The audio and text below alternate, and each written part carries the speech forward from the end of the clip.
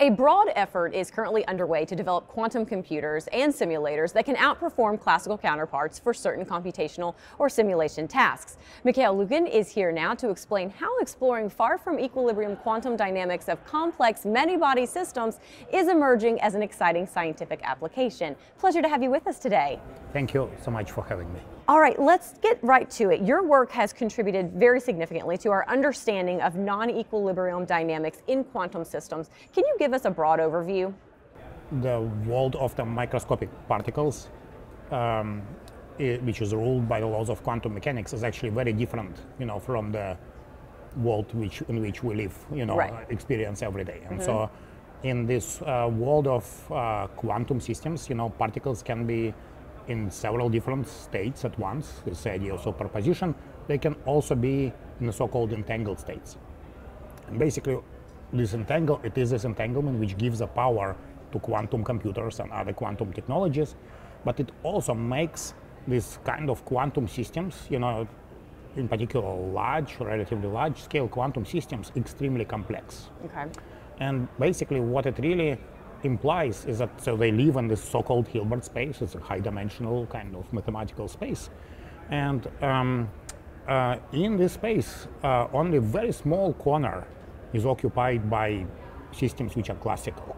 Most of that, space is occupied by systems which are highly entangled.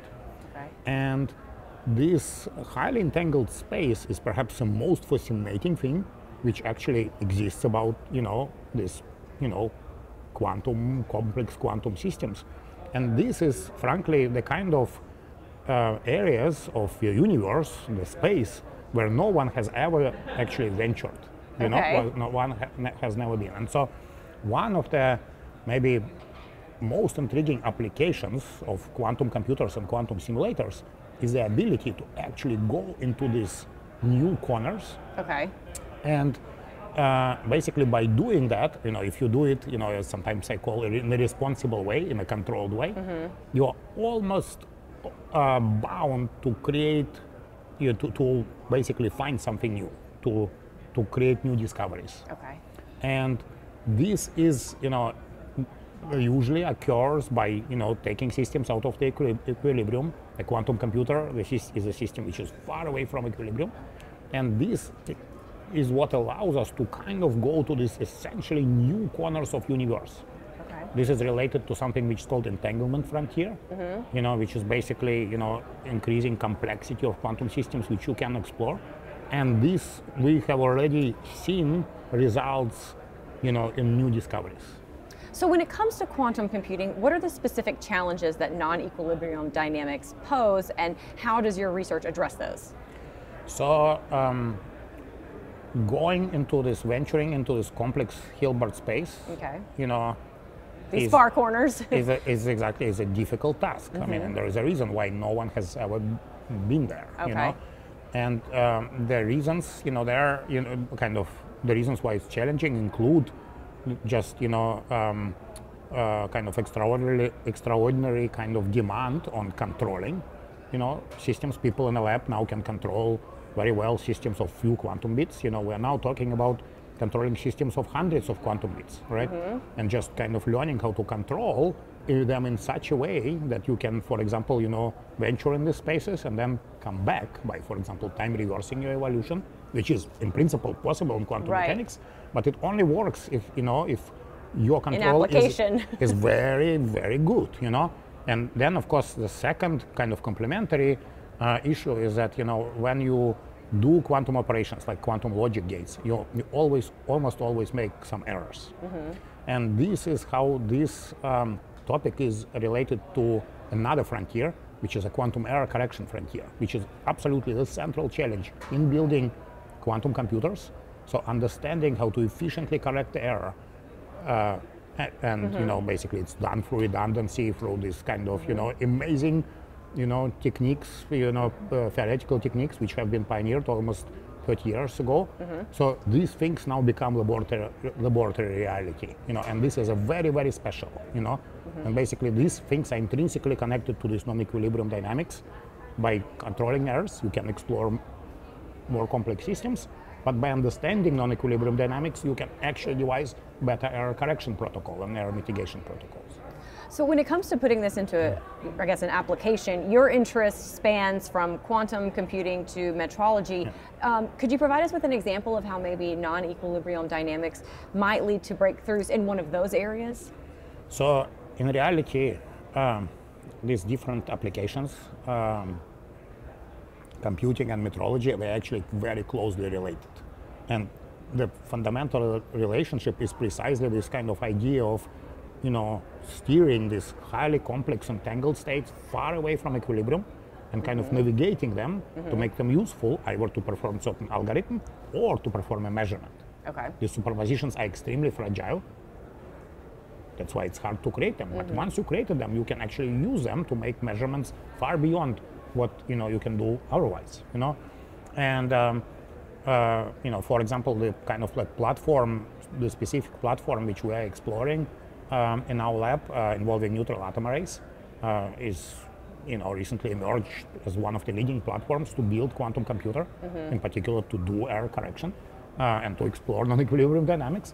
But this the same platform, the same ideas are now used to build world's best clocks.